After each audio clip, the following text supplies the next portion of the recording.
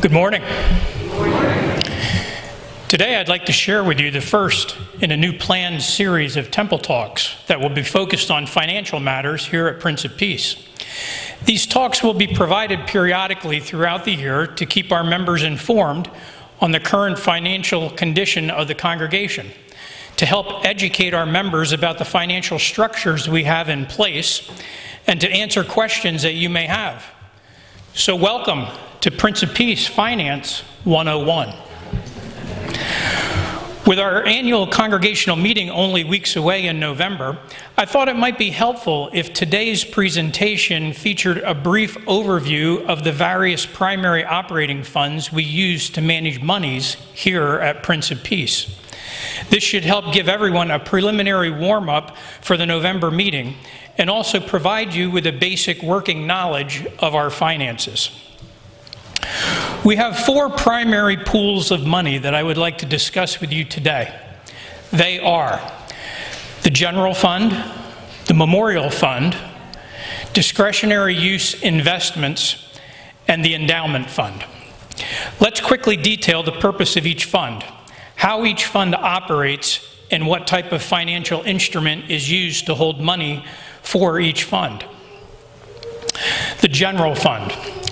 I'm sure that many of you have a household checking account and use that as a primary tool for the payment of bills and a place where you deposit paychecks, Social Security checks, or other income.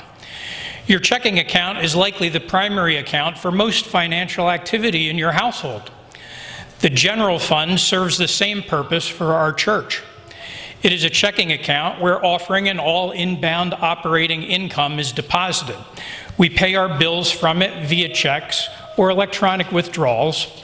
Nothing fancy, but the vast majority of all financial transactions handled by the church run through this account. I'm confident that this is very similar to personal accounts most of you use, so this will be familiar to almost all of you. The Memorial Fund. The Memorial Fund is made up of donations that have been received in memory of deceased members of our church. Friends, family, neighbors, co-workers, or others provide a gift, and the money is deposited into this fund. A policy is in place governing the use of monies in this fund, limiting the use of these funds to projects enhancing our sanctuary or our worship experience. A recent example of such a project was the installation of new video projectors and the sound system, both of which were paid for from the Memorial Fund.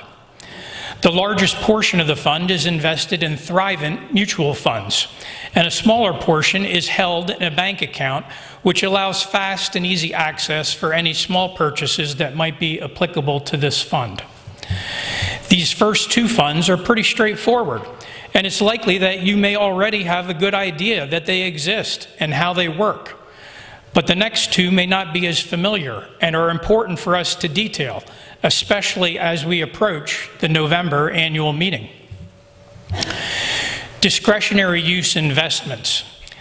This is not really a fund per se, but has historically been a collection of monies held in Thrivent investments that originated from fun and fellowship activities years ago, or earlier building fund campaigns where receipts exceeded our mortgage obligation.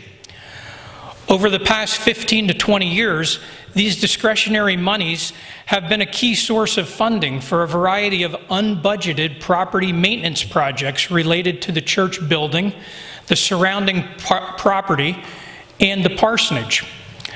A few of the most recent uses of these monies included the replacement of the parsonage septic system, a portion of the emergency electrical service repairs from several winters ago, and the subdivision of the Sunday school rooms at the far end of the fellowship hall. These discretionary use monies have made a lot of $5,000 to $20,000 projects possible without borrowing money over the years. The money has been readily available in our investment portfolio when needed, but we are now faced with the reality that these funds have dwindled to less than $8,000. This represents a key challenge as we go forward in terms of how to best address unbudgeted larger projects and where to best source money quickly when needed. The endowment fund. You may be aware that for the past 25 or so years, we have had an endowment fund. It was begun in the 1990s as the result of a single sizable bequest. Since its inception, there has been very little activity either into or out of this fund, as the council-approved policy governing access severely limited usage.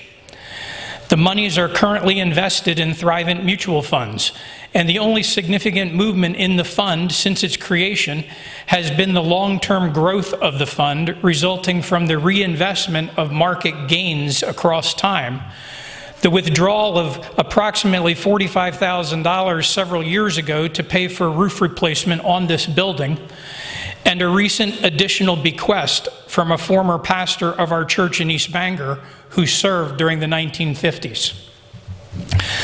The fund has historically been treated essentially as a rainy day fund, allowed to grow across time, strictly limited in access and use, with no specific planned usage.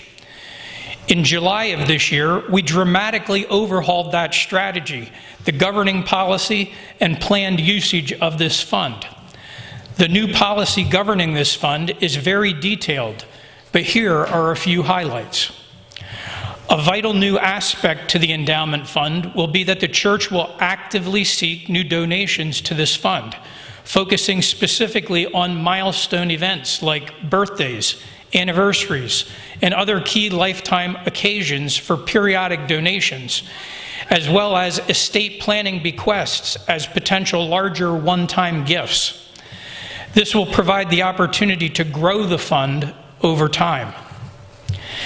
An annual disbursement of 5% of the year-end value of the endowment fund will now be made. In addition, 20% of any new money donated to the fund each year will be added to that 5% disbursement in order to accelerate the rate of disbursement while still allowing for the growth of the fund balance across time. This disbursement will be directed to one or more sub-funds that will act as holding places for money until it is needed to fund approved expenses. A permanent sub-fund for unbudgeted property-related expenses has been created to help offset the risk of the limited remaining monies in the discretionary use investments I previously discussed above. Voting members of this congregation will play a key role, being asked to approve or decline the sub-funds that Council presents at the November annual meeting. A new group of individuals called trustees has been created. They will manage the necessary responsibilities of operating the endowment fund throughout the year. We believe that the new actively managed endowment fund will be a central part of financing a variety of projects and ministry programs as we go forward. Please see me after church if you have any questions, or see available information on the counter in the narthex. I hope this temple talk helped to provide you with a better understanding of our financial structure and gave you information that will be helpful at the November meeting. Thank you.